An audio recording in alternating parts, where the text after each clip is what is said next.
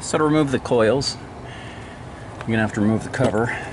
And before we do that, and to make it easier to reach the stuff that we need to get back there, you're going to want to do the cabin microfilter. Remove the cabin microfilter by unscrewing these 3 screws.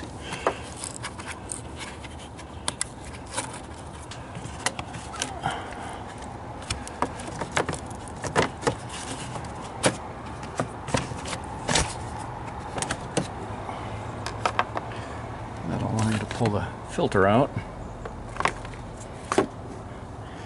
Then there are, let's see here, 4 T30 Torx screws you're going to have to take out. Take those out and then unclip this wiring harness, and this will come out.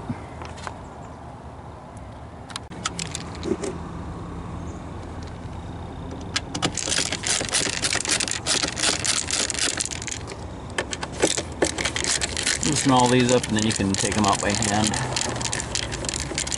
or just keep taking them out with this. It's pretty easy.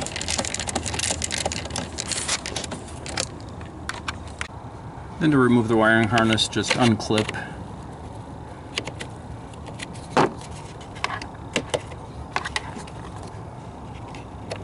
these.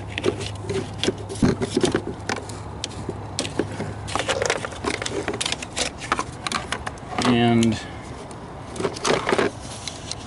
the wiring just pulls out here.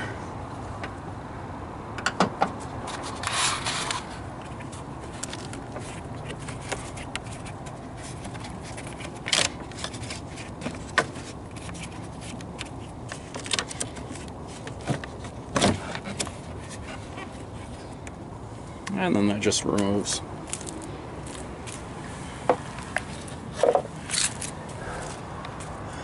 And this will allow you to get back to the back here.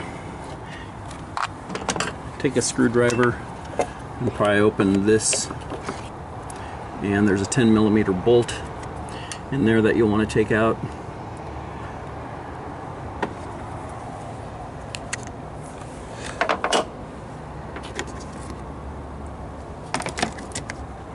There's also one in the front right here. Pry that open with a screwdriver, take out the 10mm bolt. Once that's done, you can remove the cover. Take the oil cap off. Now you can remove the cover.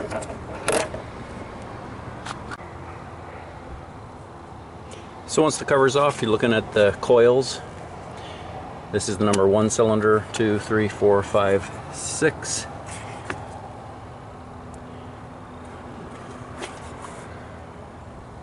Grounding wire. It just takes 10mm socket to remove the 2 screws.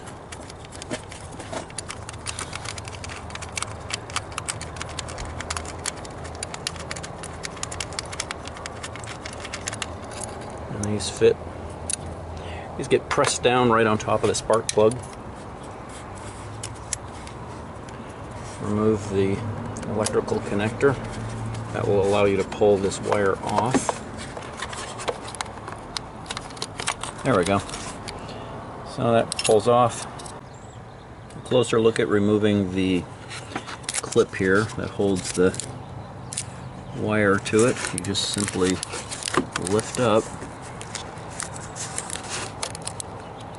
those little tabs, and that will allow you to pull the connector up. And then you can pull this out.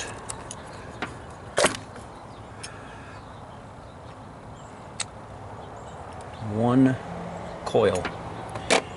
And down in there, you can see the spark plug.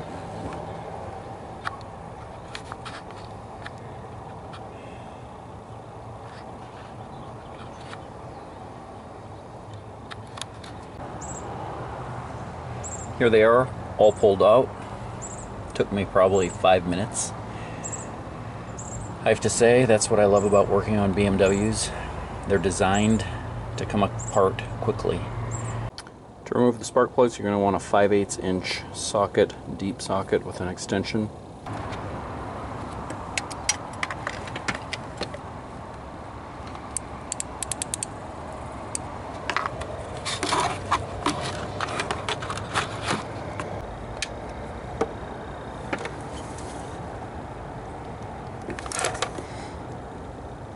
I'm holding this to stabilize it, so they're pretty tight.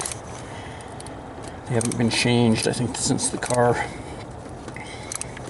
Well, I don't know how long they've been changed. It's probably been 10 years and at least 100,000 miles. So I'm holding this to stabilize it so I don't put diagonal pressure on it, holding it down, and then using my other hand, gently twist it out.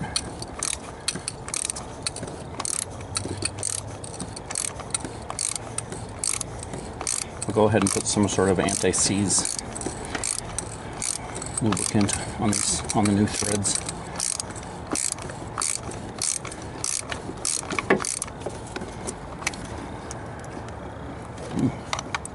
Still grabbing.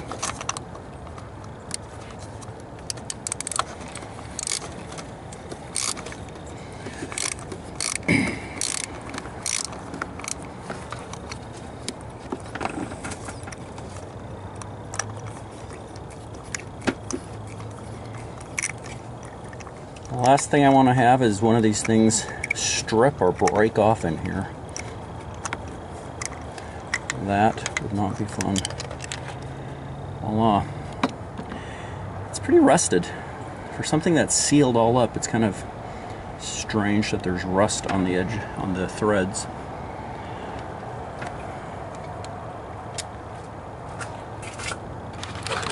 Removing the cabin air filter makes it so much easier to come back here and take these spark plugs out. There's no comparison.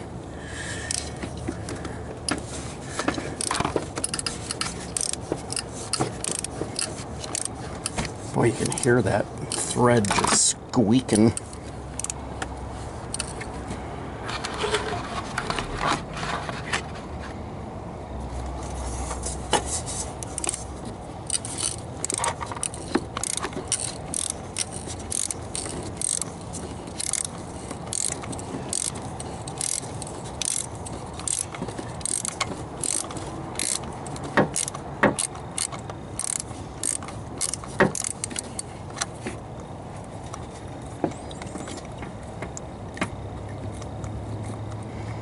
But I'm going to wait to say this till it's actually out.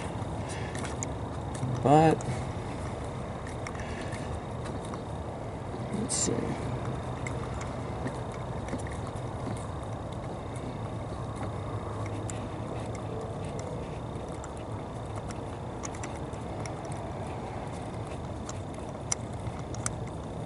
But I got them out successfully.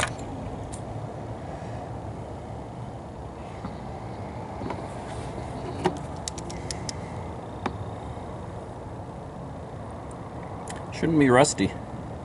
Kind of weird. Head gasket's fine. There's no white smoke coming out the back or anything. Runs great.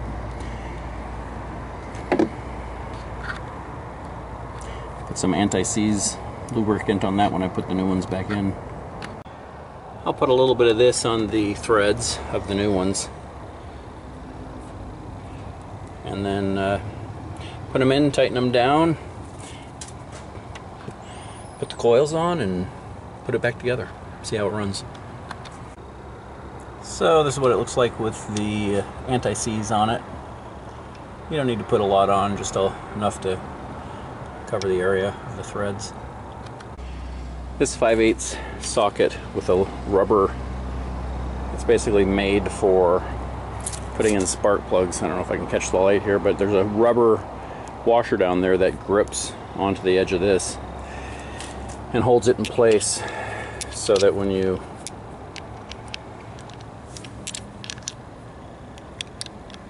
go to put these in, they hold and make it a whole lot easier.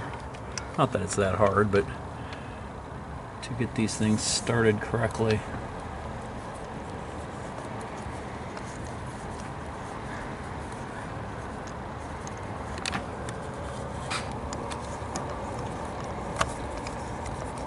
Basically, you want to get them screwed in all the way and then use the wrench to just tighten them.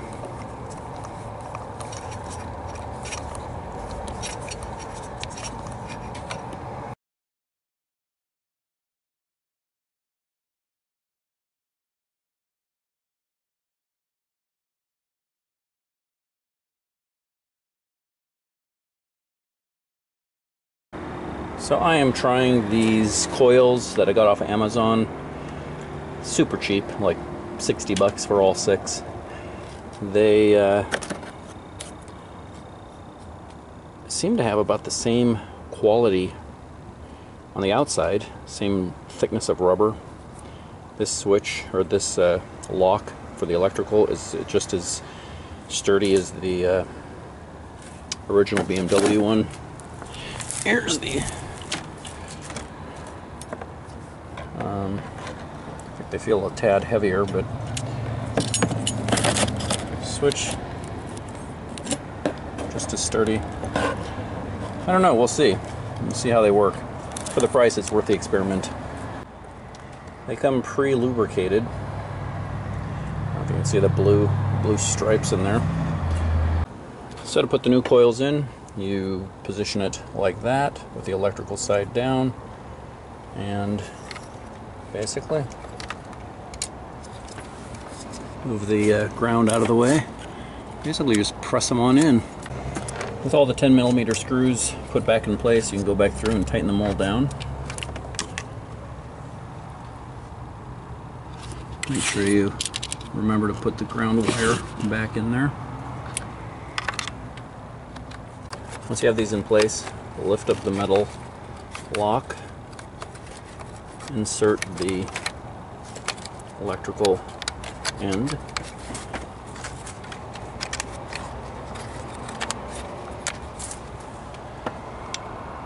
and press down, locking it in place.